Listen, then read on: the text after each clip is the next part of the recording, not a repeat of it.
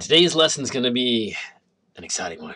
We're going to look at how to create topology within a geodatabase. So this follows with the lessons of how to create and edit within a geodatabase. And often the next step is to establish topological rules between different feature classes and within a feature class. So we're going to learn kind of the basics on how to do that. So right now I've got a geodatabase set up. The key to doing topology is that I have to have not only the geodatabase, but another container called a feature dataset.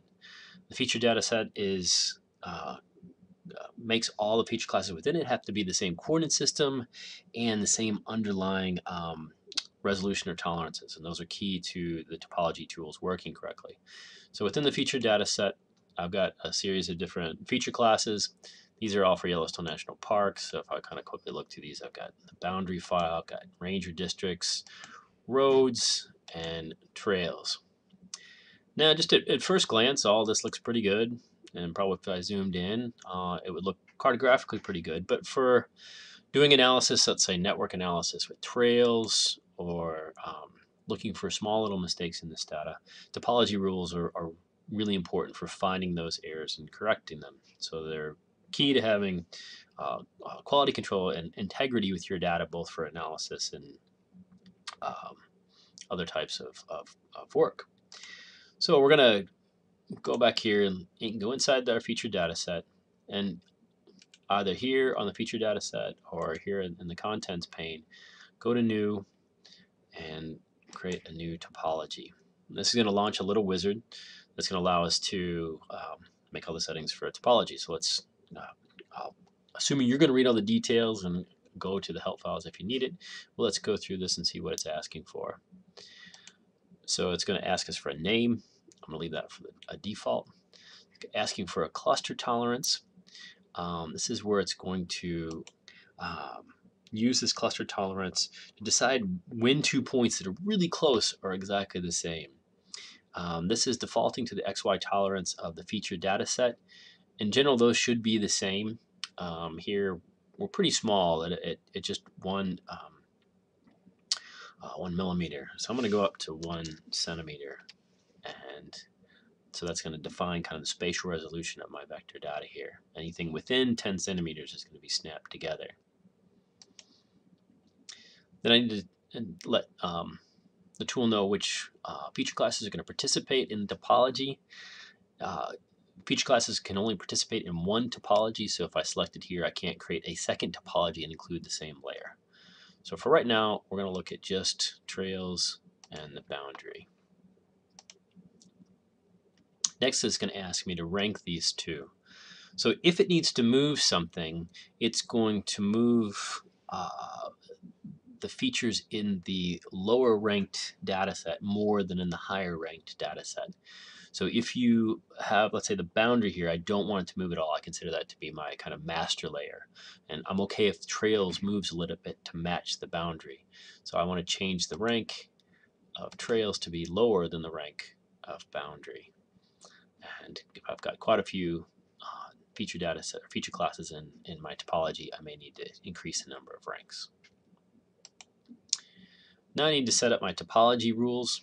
There's quite a few rules here, so you definitely need to look over Esri's help files. They got a nice poster that shows a visual illustration of all the different topology rules for points, lines, and polygons. So that's a must before kind of proceeding to adding these different rules. So I'm going to apply a couple of them, and this is an extensive list. You might want to apply more if this was a real scenario. So I'm going to start, and I'm going to say that my trails, I want to make sure that they're inside the park boundary. So I'm going to go to trails and look for an appropriate rule here. I think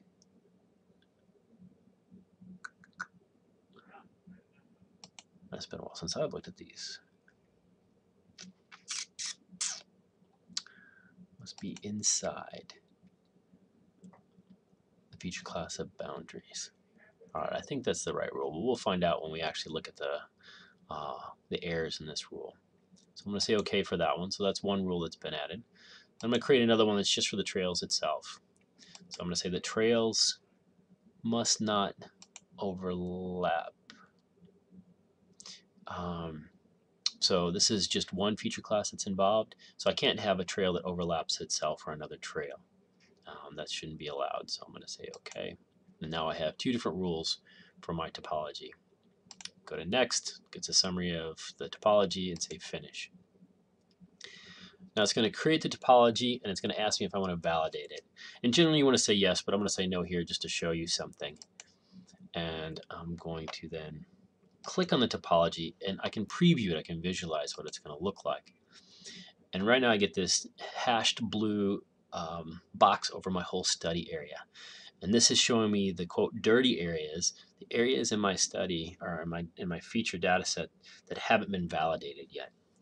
And as you do topology and make edits and make changes and apply new rules, you may have dirty areas for part of your spatial extent, but not the whole thing. So in this case right now, since I haven't validated anything, the whole spatial extent is dirty. And I can right click on this topology and do the same thing. I can validate. Let's do some cranking here in order to find the features that don't match those two rules. And then sometimes in this case, I'm going to hit F5, maybe, go away and come back. And now I see all the places that I've got rule violations. And it looks like I have a lot of trails that go outside the park boundary around the edge and a few interior issues here. Now, what's good at this point before we switch into ArcMap is to go to your topology, right click and go to Properties. And then we can look at the errors and generate a summary. And this gives us a sense of the number of errors that exist for the topology rules that we've established. We've got 12 points. This is something that's universal across topology of points that are larger than the cluster tolerance that I've set. So 77 errors total. And now our next step is to deal with them. And we're not going to do that inside of ArcMap. ArcCatalog. We're going to do that in ArcMap. So we'll do that in the next video. Thanks.